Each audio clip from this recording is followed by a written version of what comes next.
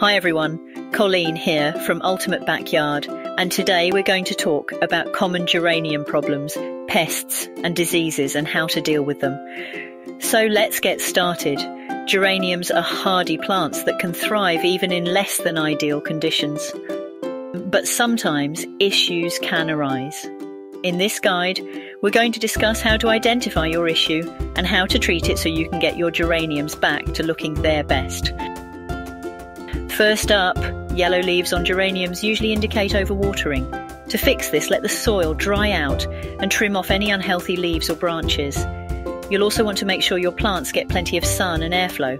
Next, if you see rust on your geraniums, which shows up as yellow, orange or brown spots, or as raised pustules on the leaves, you'll want to treat it with an organic fungicide.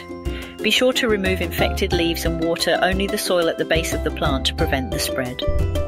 Another issue you may face with your geranium is holes in the leaves. These are often caused by caterpillars.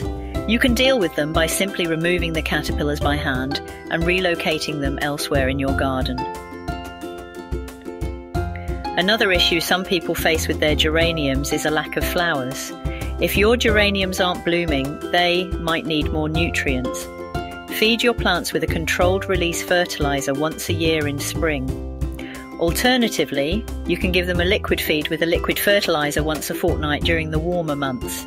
This should help promote flowering.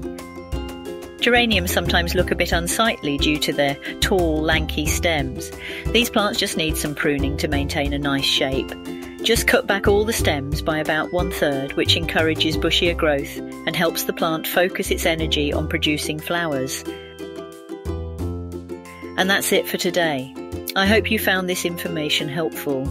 If you did, please give this video a thumbs up, subscribe to our channel, and leave a comment below if you have any questions or experiences to share. Thanks for watching and happy gardening.